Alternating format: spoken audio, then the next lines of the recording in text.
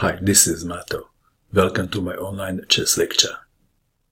In this video I will show you a game between Teimour Radjabov and Nicolas Eliet. This game was played in France in 2004.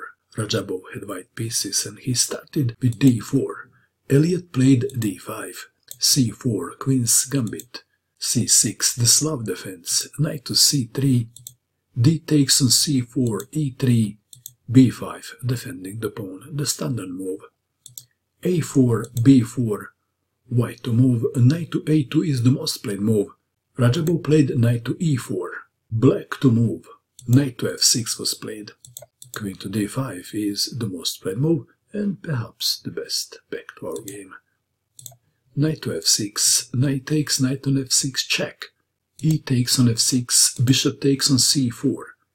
Bishop to d6, knight to f3, castling, queen to c2. The white queen is studying the pawn on h7.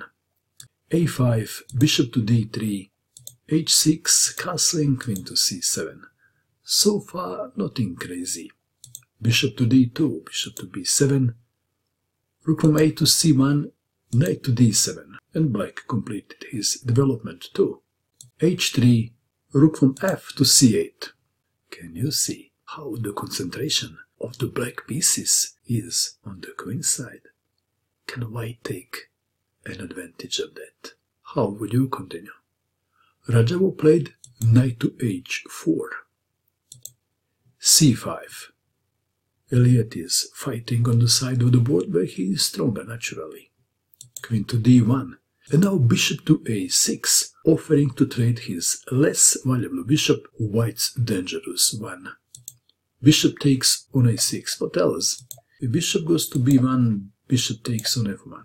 Back to our game. Bishop takes on a6, rook takes on a6, and now knight to f5.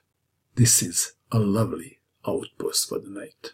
Well, looking from the white's point of view.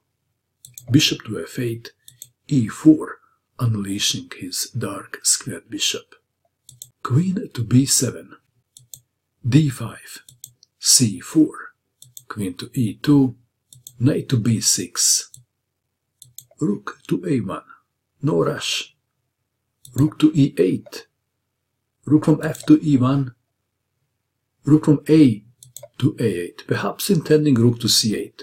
Let's take it back. If knight takes on d5, then queen takes on c4.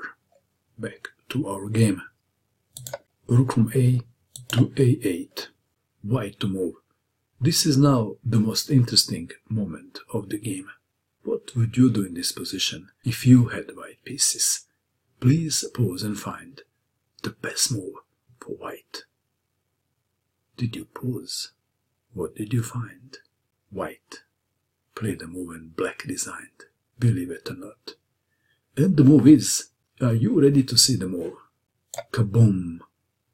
Bishop takes on h6. Black resigned. Unbelievable. Is it too early? Well, for the entertainment purpose I will show you just one line. Pawn takes bishop. Queen to g4, check. King to h8. And what did Radjabov have in mind? How would you continue? Then rook to e3. And black can see what is coming, but there is nothing sensible to do about it. Well, let's continue with knight takes on d5. Then rook to g3, threatening queen to g8, checkmate.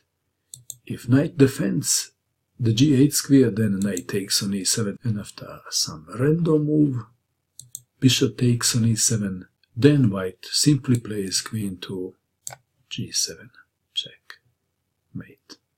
What a lovely attack by Teimour Radjabov. What about that killer move? Did you find the killer move too? If you did, congratulations. What do you think of this game? And that is all. I hope that you enjoyed watching this video. I wish you good luck with your chess, and bye for now.